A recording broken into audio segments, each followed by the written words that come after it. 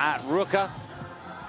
Second stop on the tour. That was his second career win. Again, that was a surprise. Both of the Slovenian victories have been surprises, unexpected. But other than that, he has been pretty consistent. That's okay from Jernej. Thoroughly enjoying the season. And that's a good contribution for him personally. Runner-up here back in 2008.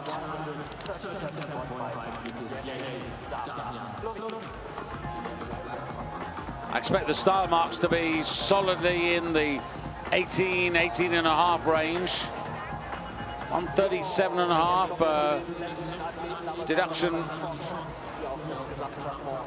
can see the wind and the gate conversation, and that's why he's up to fourth.